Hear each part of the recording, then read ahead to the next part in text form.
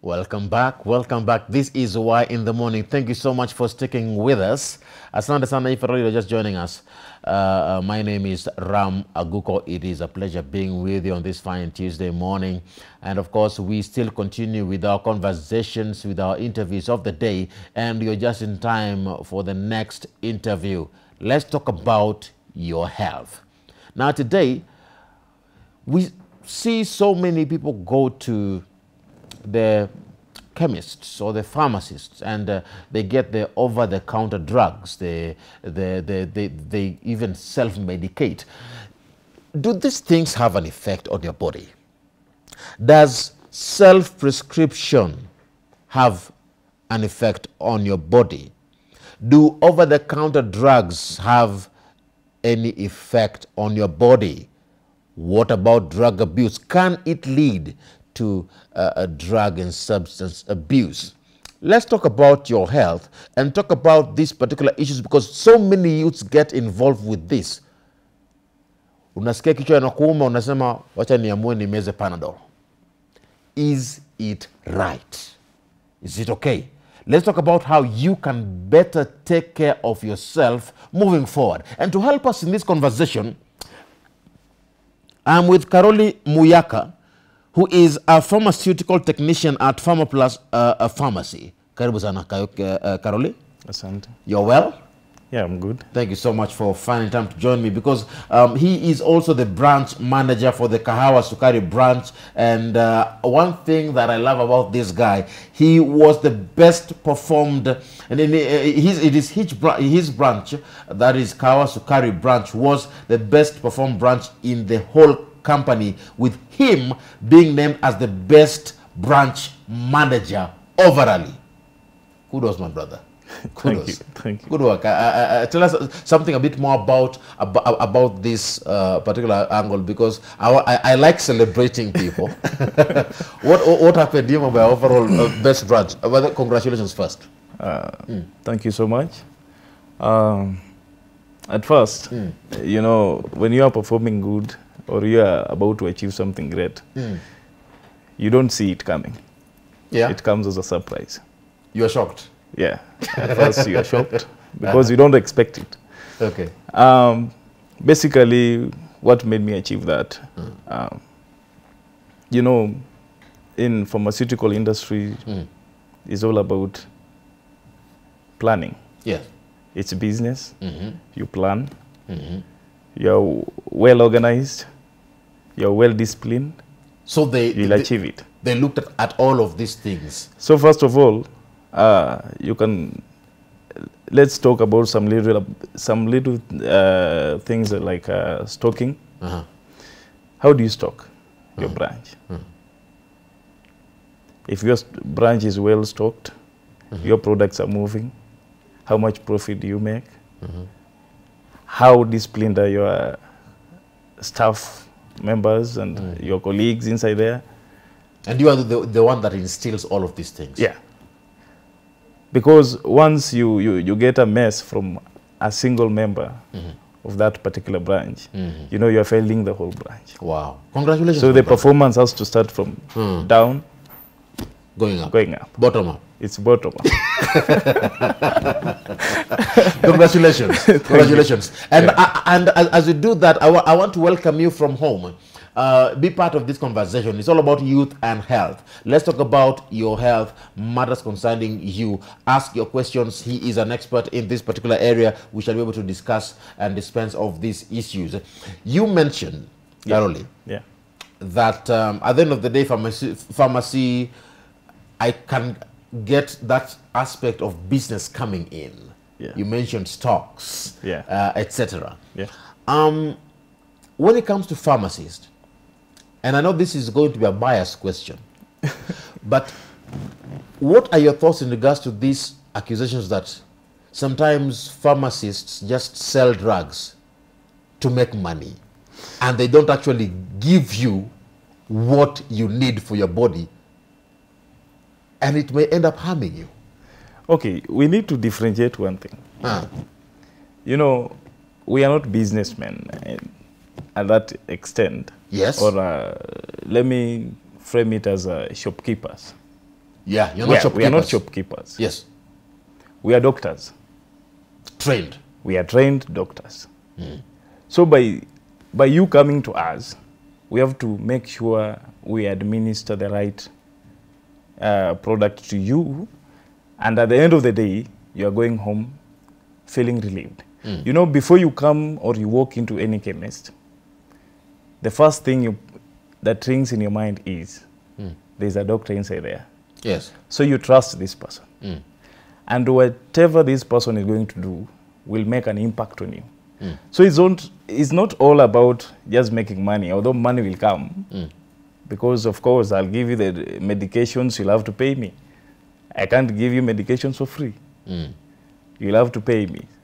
Now that's how business comes in. And is that, before even as I continue, is that what we call an over-the-counter drug? We have the over-the-counter drugs, and we have the prescription drugs. In a chemist, generally, the Pharmacy and Poisons Board allows us to stock the over-the-counter drug or medication and the prescription medications. We have two types of prescription medications. We have the long-term drugs. Those are basically for people with diagnosed with high blood pressure and diabetes. Is that like a duration here? Of course, and you know, they are given medications depending on the stages of their diagnosis or the conditions. So you need a prescription for that. You can't just come into a chemist, I test you for blood sugar, and I tell you, now today I'm going to give you some metformin, 500 milligrams. No, I can't do that. That's somewhat? I can't just... No, that word you mentioned, I want you to mention it. I can't. The metformin. Metro? Metformin. Metformin. That's a drug. That's a drug. Okay. 500 milligrams. I can't do that. You need a prescription. And that's why in a medical field, I do enjoy being in a medical field, because there's something we call respect of positions. I'm a pharmacist. I respect the clinical officer. I respect the medical officer. That's their job. So you will give this drug in accordance to the diagnosis? Of course. Now, do we have still, because we have not yet gotten to the answer where you respond to, do we have scenarios where pharmacists just sell drugs to make money? And you go to hospital, every time you go to hospital, and I don't know if someone has been through this. Every time you go for a checkup, unaambiwa tu ni malaria, unapata madawa za malaria ama madawa za bacterial infection, and you're wondering, what's the problem? Okay, on that, is that true? It's true.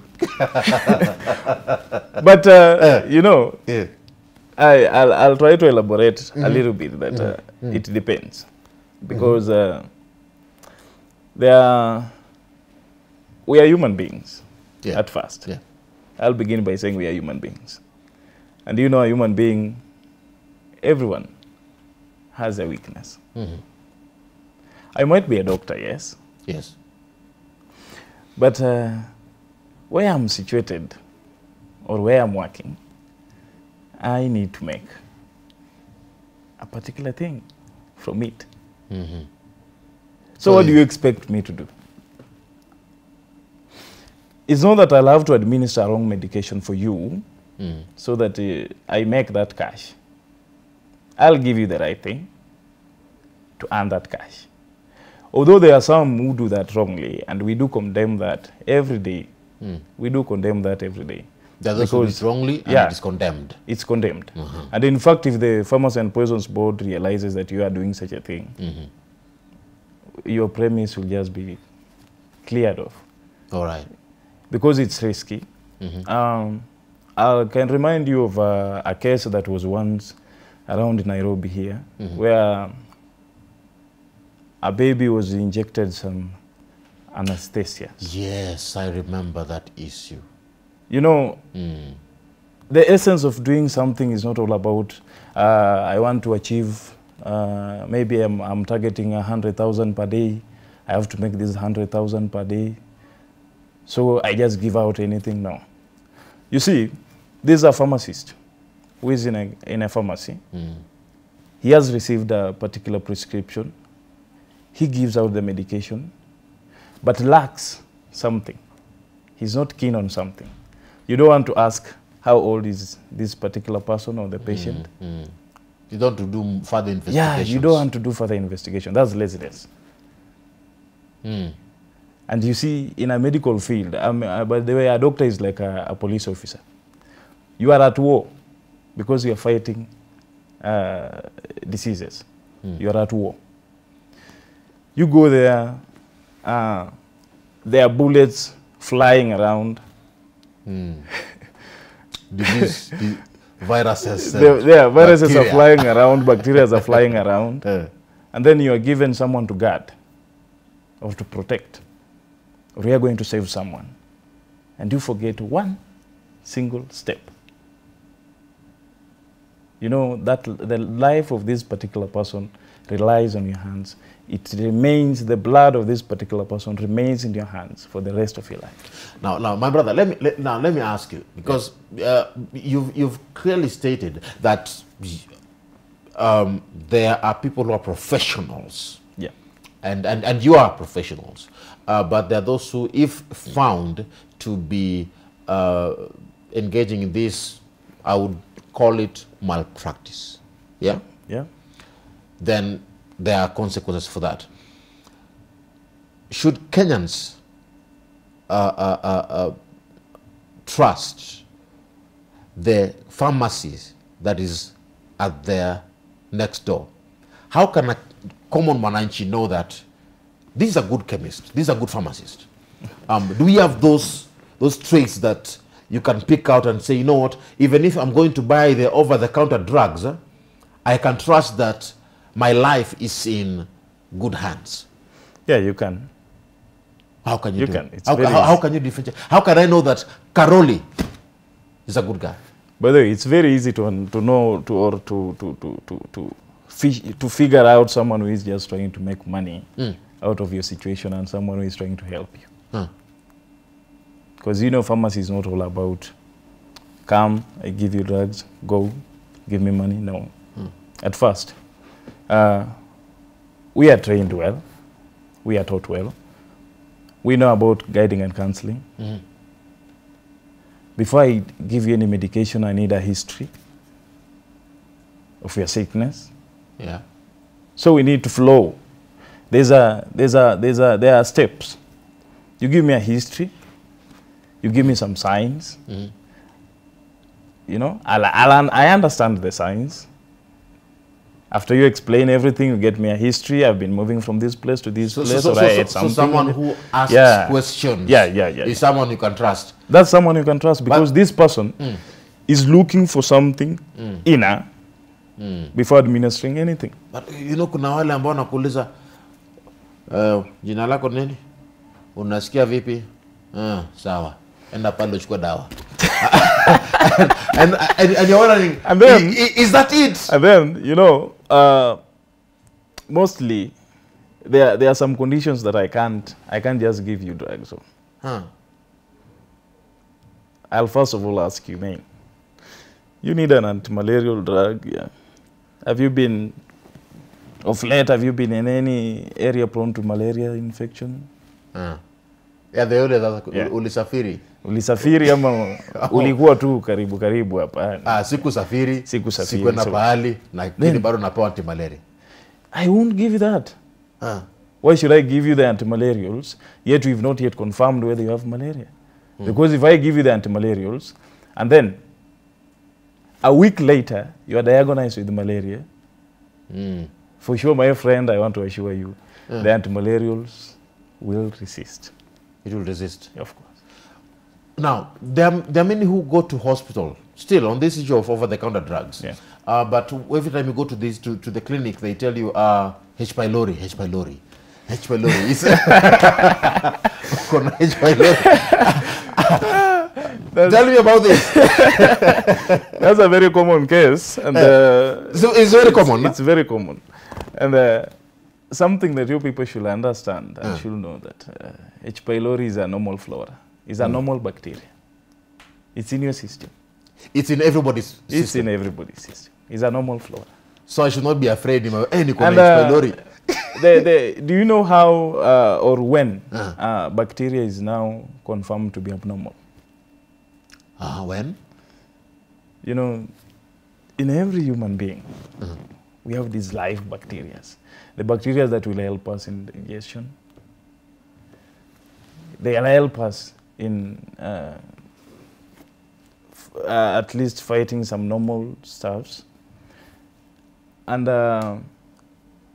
when then the amount of the bacteria, the amount of the bacteria in your system try to overreact. Like let's say now the H. pylori. Let's basically talk about the H. pylori. The H. pylori virus, or the bacteria, not virus, the H. pylori bacteria, it helps in a few things. It's basically in your stomach, the GI. Or the GI? The gastric. Okay. Yeah. Okay. So it's basically there. The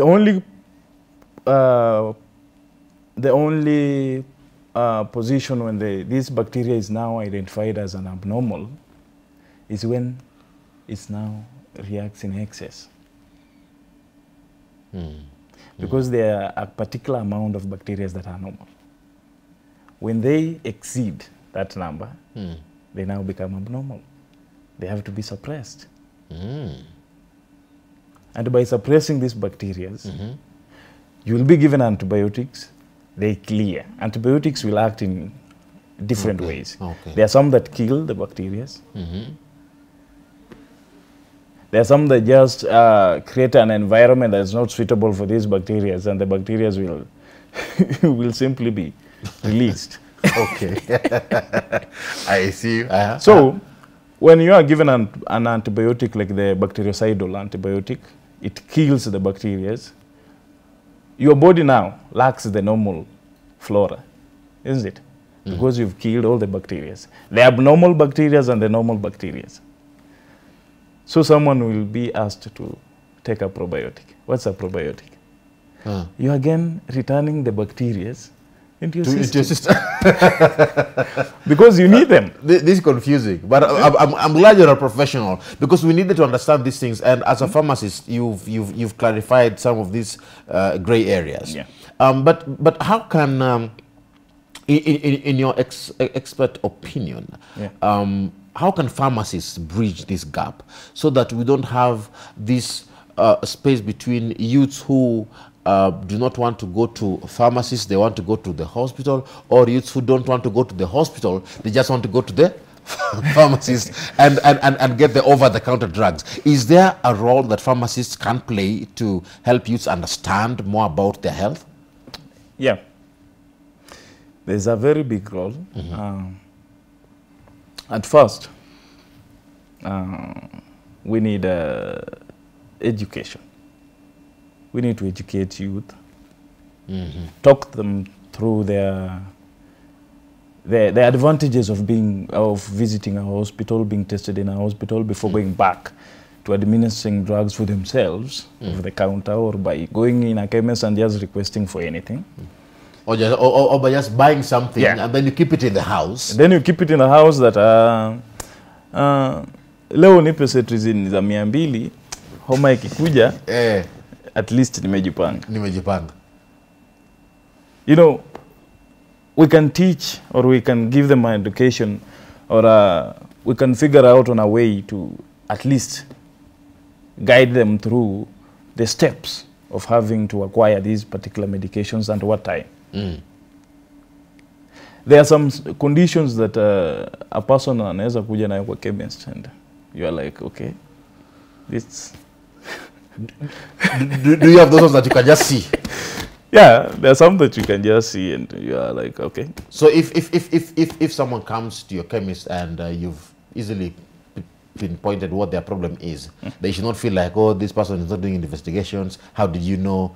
They should not feel. No, you have to engage them, the client first. You have to engage the patient. You have to engage the patient. Make them understand. You have to make them understand that this is what you have seen and this is what they are feeling. And make them understand why they need to go for a checkup instead of just buying over instead of just buying the drugs over the counter.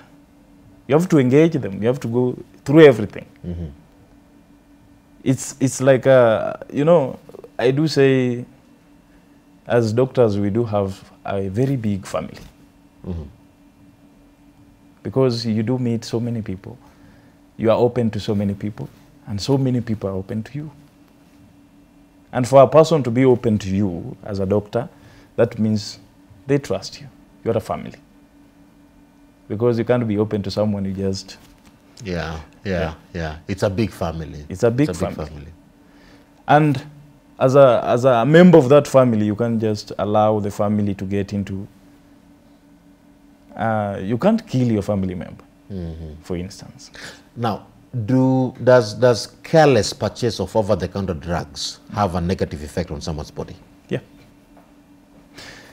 Very big effect. Very big effect. I'll give an example of a drug that is very commonly purchased, especially in this city. The P2s. Hey, say it again. The P2s. Huh? It's called, you know, it's called the Postina. Postina 2. Postina 2. Man, these ladies are abusing these things. They're abusing that thing. It can affect them. They're abusing that thing. And you know, Postina is a hormone. Progestin is a hormone. In the body? It's a hormone in a female body. The estrogen and the progestin hormones are sex hormones. You will find a lady complaining that I have hormonal imbalance. Why? Because he chose a family planning method that is progestin only. Or there is an increase of the progestin hormones in the system. Buying these drugs is bad. This lady can't contract any pregnancy. Are you saying immediately or she won't in future?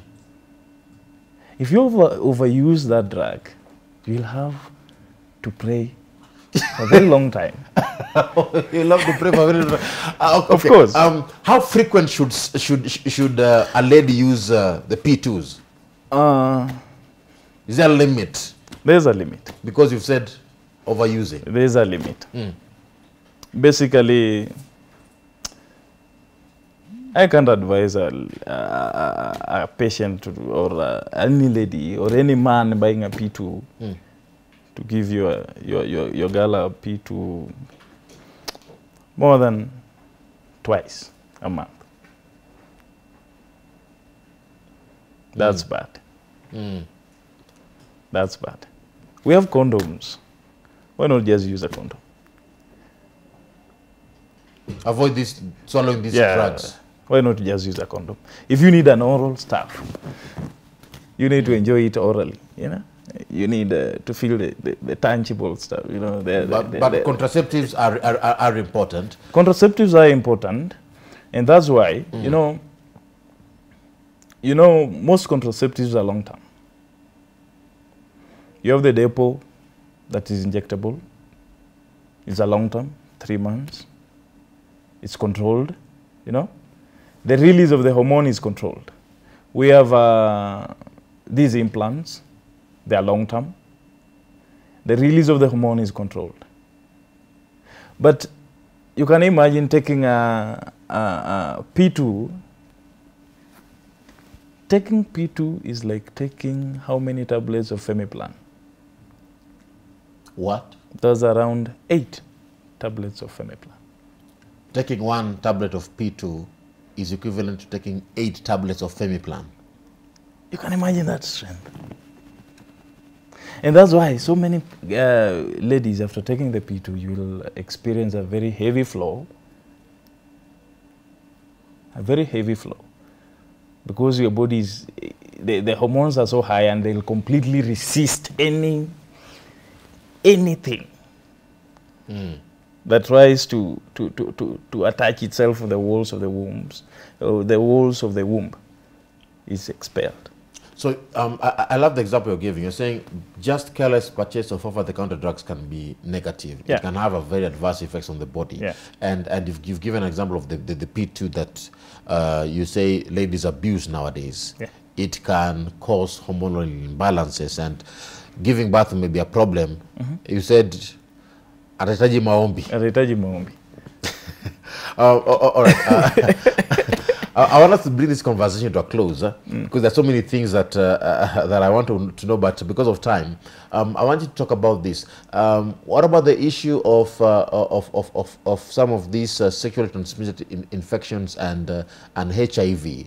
Because once someone feels like they want to purchase these over-the-counter drugs, is there a way that you know, even those who are having sexually transmitted infections and HIVs are also covered in this conversation of purchase of over-the-counter drugs? Briefly. Yeah. Basically, when someone, I had given an example of using a condom. Yeah. I buy a condom. I go at home, do my thing. The condom bursts in between the game. So tomorrow morning, I'll run into a chemist and ask, hey, kuna pep? Of course, if it's there, you'll get it. I'll test you, yes, I'll give you the pep. But how many times are you going to take this pep? That one doesn't need a prescription. For those who don't understand what a PEP is, what is it? A PEP, that's a post-exposure prophylaxis. Okay. It's a medication given after you're exposed to it. Believe me, I never knew what PEP is. It's a medication given after you're suspecting of being exposed to a virus, the HIV virus. HIV. So you take it for around 28 days, a single tablet per day. A combination of 3 drugs, you take it for 28 days. Yes. You can take that, like, let's say you take that for the first time, you take it for the second time, you take it for the third time. Yeah. At long last, any other time you'll be testing for HIV, you may not get the results. Because maybe you have the virus. Because you are always suppressing the virus. So the multiplication of this virus might not be visible. You have to undergo some other serious tests for you to identify that, no, I have some viruses in me. So we should be careful. We should be careful. I want you to have a final word, just within 30 seconds. Talk to the youth watching you today. What is your parting shot? Okay, for all the youth in general, I urge you, you know, health in youth is a very great thing.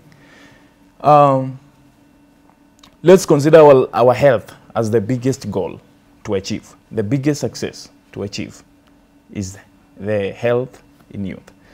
Leave alone having a lot of cash, having a big job and all that. You can have a lot of cash, but your health is at risk. All right.